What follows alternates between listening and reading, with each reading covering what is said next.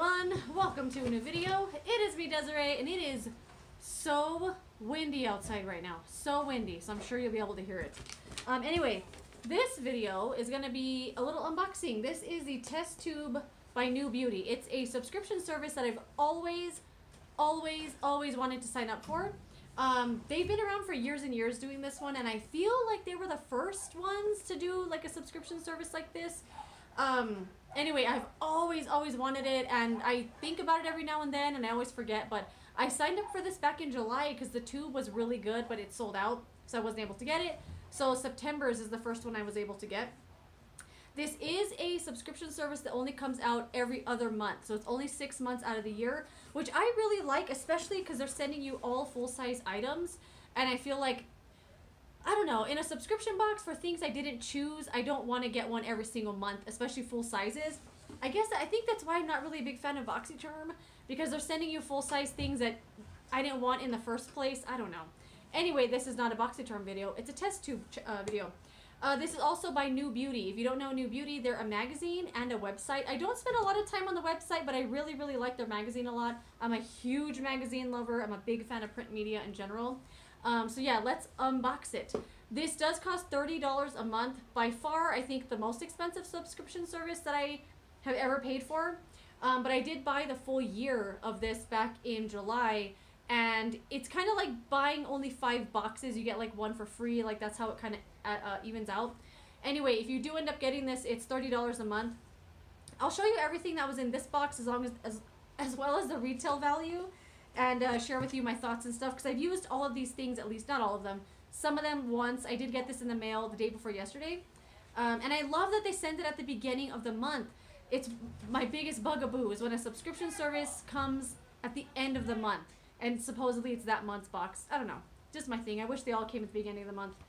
Anyway, let's open it. It does come with a pamphlet talking about all of the products that are in the box. It'll give you obviously the retail price, where to buy it, the expert opinion, one of the people that have used its opinion, an editor's opinion, all that kind of stuff. So let's open it. So there are a couple things in here, but there are worth a few things just in the box that weren't in the tube. They just didn't fit. The first thing is this dry shampoo from Aquage or Aquage or something. This is, I guess I could have been prepared. This retails for $24, and you could buy it at Ulta. It's a dry shampoo and style extending spray. I'm not a big dry shampoo user. Like, this will literally probably last me 2 years. I just never wear a hairstyle more than once. Anyway, for work, my hair is always pulled back, and then if I wash it, you know, I don't know, I just never like style my hair in that kind of way to benefit from a product like this. But I did end up using this morning because my hair was so staticky and it was like flat on my head, so I sprayed a bunch of this in my roots, and it was really nice. Has a scent that doesn't linger, which I like. A lot of dry shampoos I hate because they all smell like gasoline. This one had a nice, really light scent to it. It didn't have any white cast, but I always find like the first few sprays of a dry shampoo never do. It just feels like a cold liquid or something. But who knows, maybe it has a white cast, but for now it was fine. You know, I'll keep it for 2 years probably before I finish it up. The next thing that was in the box is from After Spa. It's an exfoliating washcloth. This I think was $7 if I remember correctly. Yeah, bath and shower exfoliating washcloth. You can buy this at afterspabeauty.com for $7. I did use this last night. This is what it looks like. It's like a big old cloth. I guess you're supposed to be able to like scrub your back and stuff with it. It's very exfoliating. Like, feeling it with my hands here, it doesn't feel that rough. But I used this last night on my body, and it was hardcore exfoliating. I like a body scrub that's really intense, and even for me, this was like a little much. But I feel like with continued use, it might soften up a little bit. But yeah, this was included, and I like it. I'm happy to have it. Happy to try it. The next thing in the box was this mask from Maskology. It's a pucker up lip plumping kit. It comes with a little pouch of exfoliating scrub, then the lip mask, and also a lip plumping gloss. It's like a 3-step mask, which I will definitely use. I've used a few lip masks in the past, and I don't really feel like they do anything. It's just kind of like a serum, or it's kind of like a little lip-shaped patch you put on. It goes like all the way out here on your lips, and it really just feels like a lip balm. This is $4, and you could get it at maskology.com. The next thing that was in here was this moisturizer from Good Science Beauty. It's the Hydrating Face Cream. And this one was kind of a toss-up between 1 out of 4 items that you could have got in your box. You could have received the Purifying Face Cream, the Brightening Cream, the Firming Cream, or the Hydrating Cream, and I obviously got the Hydrating Cream. It says that it retails for $48, and you could get it at goodsciencebeauty.com. This is what it looks like. I did use this last night. This is what it looks like. Super cute. Really nice, like, science-y kind of packaging. I used this last night, and it felt a little thick to me. For a day cream, it would have been a little much. But as a night cream, I liked it. It was really thick and moisturizing. It's not like the most hydrating face cream ever. I felt like it really benefited from the other stuff I already had put on and oil and stuff. You know, I'll definitely use it up. It was fine, but I only used it once, so, you know, I can't really give a whole review on it. And then the rest of the stuff was in the tube, so let's open it up. Those of you that get this, what do you do with this thing afterwards? Because it feels like it's just cardboard, so I'm assuming it would be something easily to recycle, but do you store stuff in here? What do you do with all your tubes?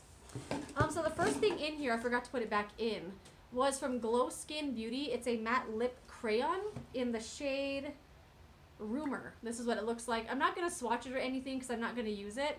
It's just a product I know I won't get any use out of, and it won't benefit me to swatch it.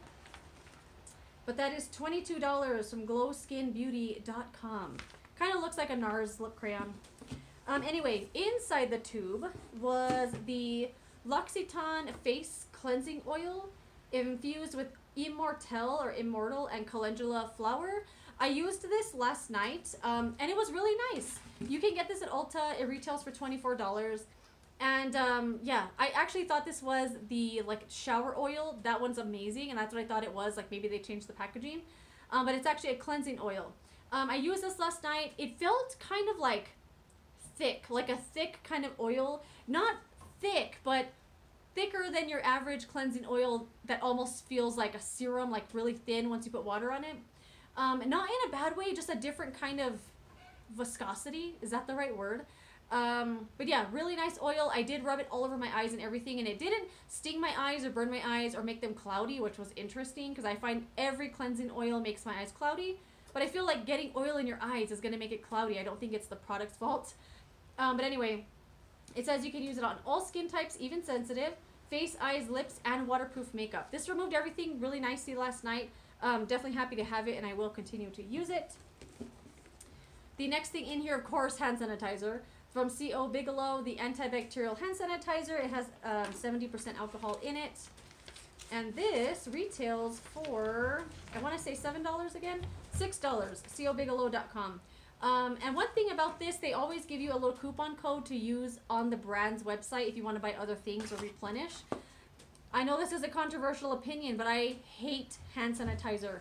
I've never understood why people love it so much. I remember even in high school, everybody had Bath & Body Works hand sanitizers. It was like a thing.